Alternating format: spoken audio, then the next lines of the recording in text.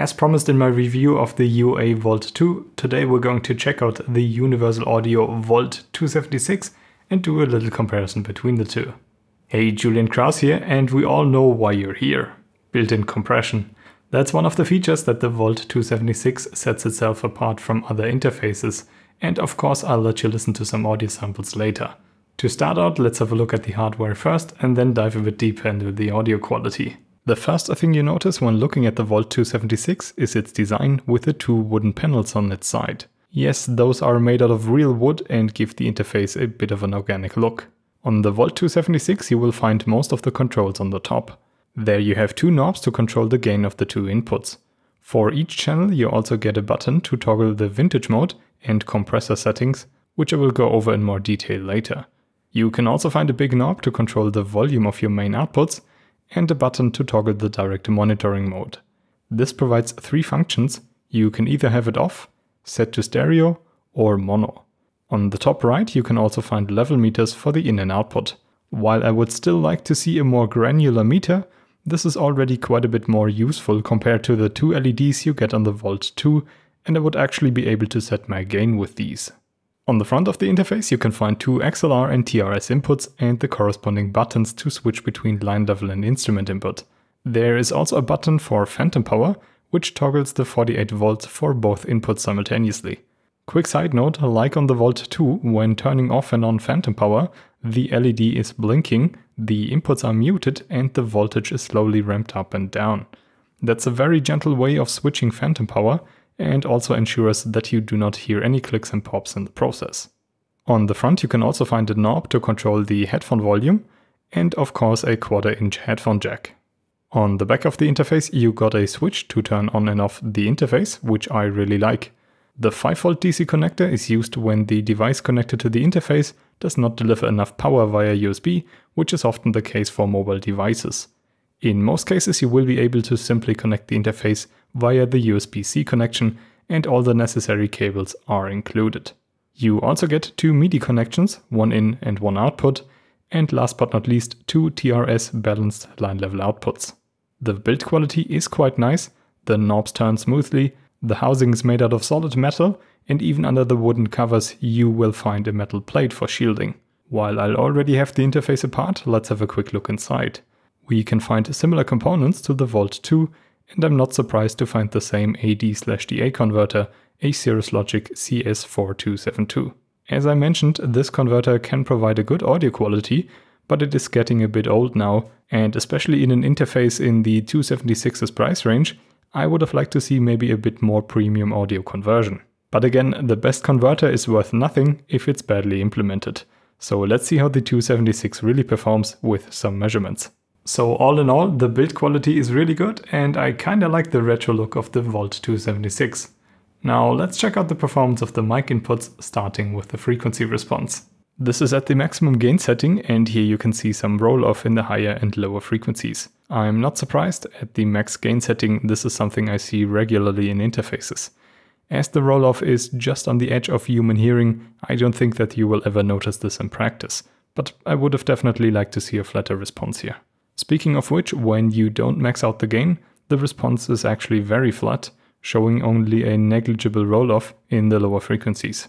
Because of the maximum sample rate of 192 kHz, the response can extend even above the human hearing range and only rolls off at 75,000 Hz. One more spec that's important is the dynamic range. With a high dynamic range you can leave yourself more headroom while recording without introducing any additional noise. I measured the dynamic range of the mic input and it comes out at 118.8 dBA. That's virtually the same performance as the Volt 2, and for all intents and purposes I will rank them the same.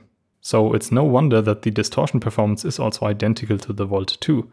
With a typical microphone level signal you get a steadily descending line of THD plus N, which means that all distortion components sit below the noise floor. Swept over the frequency range, you can see that this also stays very low, which is nice to see and goes to show that you can get clean recordings with the 276. It's preamp performance time, and you know what that means. I'm talking into a Shure SM7B and let you listen to the noise floor.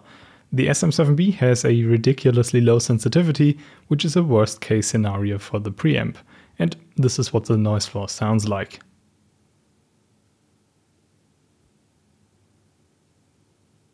This is a very low noise floor, and this again is not surprising as the measured equivalent input noise comes in at -129 dB UA weighted, which is very low noise.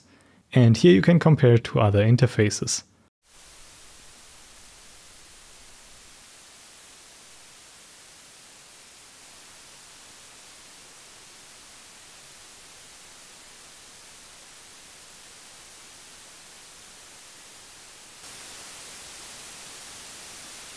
I know I repeat myself, but you don't need a Cloudlifter Fathead or DM1 with the Volt 276.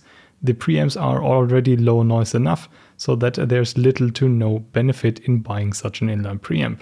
Spoiler, the vintage mode is the exact same you also find on the Volt 2.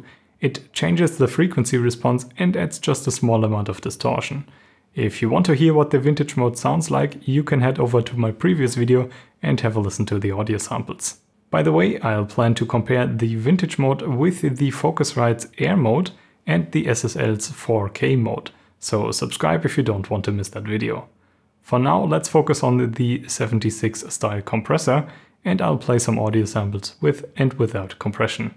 There is a theory which states that if ever anyone discovers exactly what the universe is for and why it is here, it will instantly disappear and be replaced by something even more bizarre and inexplicable. There's another theory which states that this has already happened.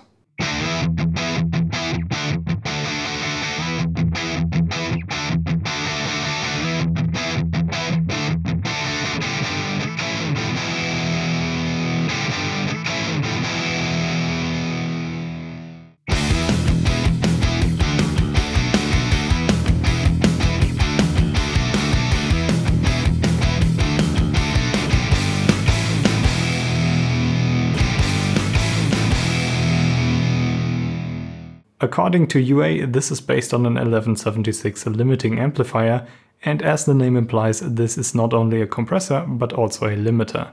And we can actually see this behavior in my measurements. Here you can see the linearity of the interface's input with the compressor turned off.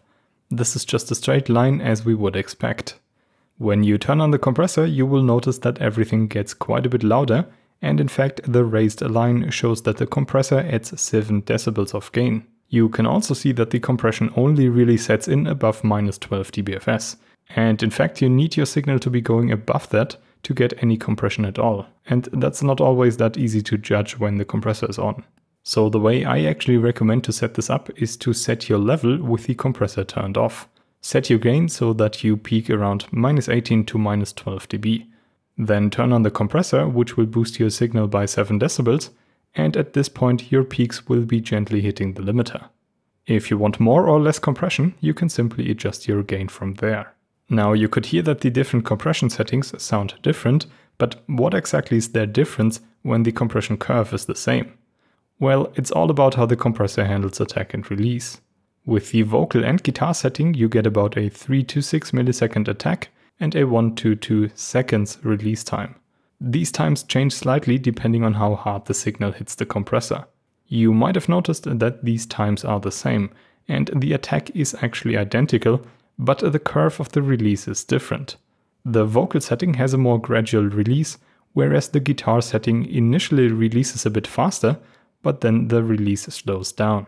So the guitar setting is a bit snappier on the release, and the vocal setting a bit slower, like it is often the case with a leveling compressor.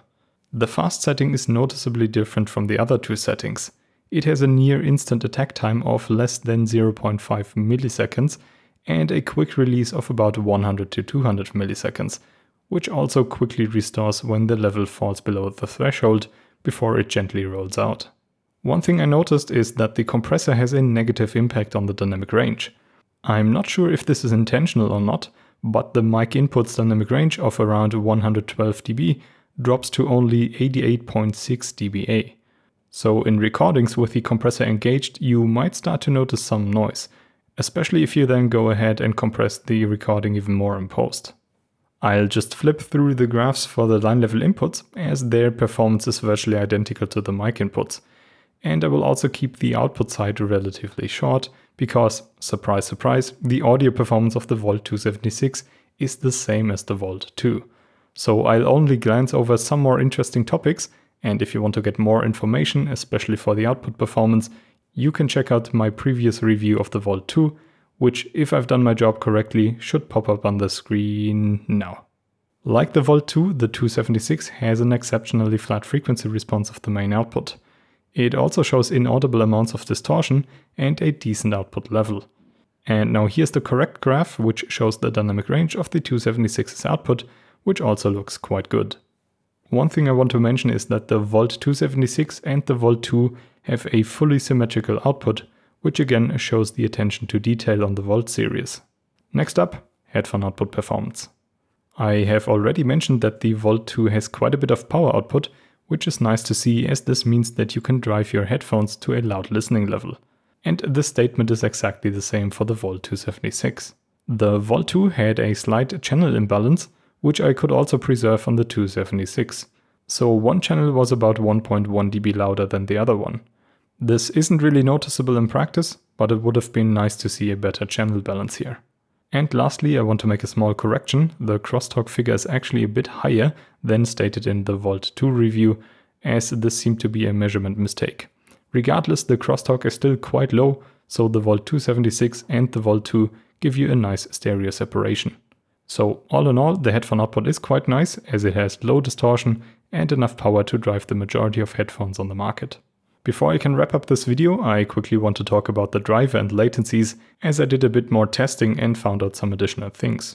One thing is sadly still the same, and that's that you need to register to download the ASIO driver, which I personally think is unfortunate, to put it politely.